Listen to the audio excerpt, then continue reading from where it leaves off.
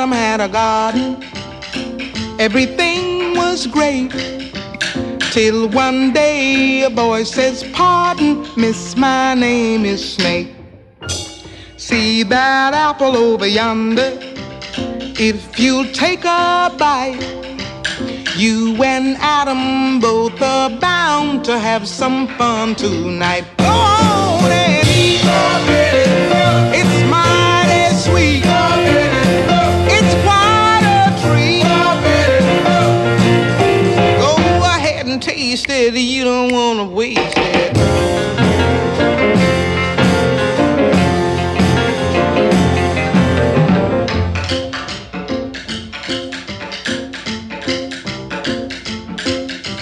The Lord has said in the beginning, everything here's free, except that apple, it leads to sinning, so let that apple be. But Eve got tempted, so she tried it, and as all chicks do, teased her man, so he decided he'd just try some too. Go on and eat.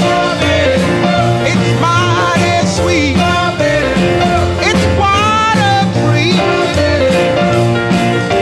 Go ahead and bite it. I bet you'd be delighted.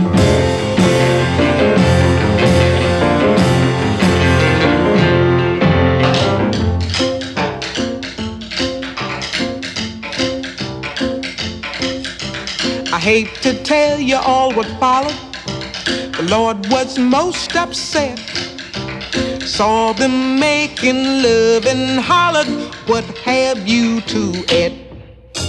And when they made a full confession, the Lord says, I see. I guess I'll have to teach you a lesson about not minding me. Go on and eat.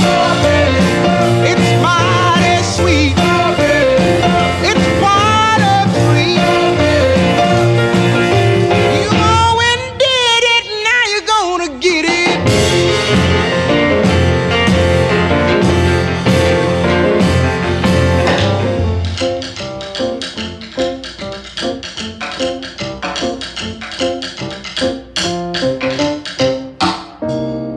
The Lord made Eve be Adam's madam, have his kids and all, placed some labor laws on Adam, and he made the snake to fall.